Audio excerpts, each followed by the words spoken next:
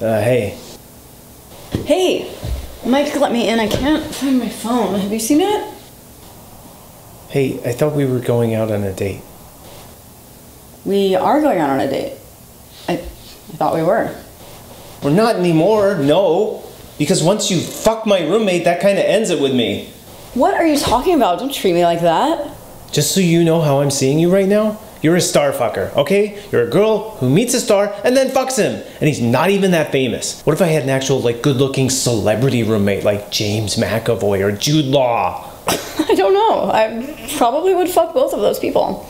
Don't say that. I'm sorry. Lower the bar a little. I can't believe that. Look, if a hot chick walked up to us naked and said, "Do my body," you would. You would totally sleep with her. Oh my god, no, I would feel so uncomfortable, and then I might ask her to a Wilco show or something. Okay, yeah, then you're the only guy I know in the whole world that's like that.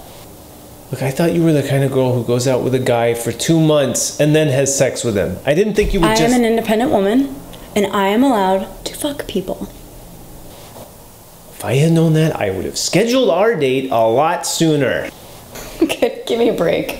You don't even know me. This is the longest conversation we've ever had. Oh, there's my phone.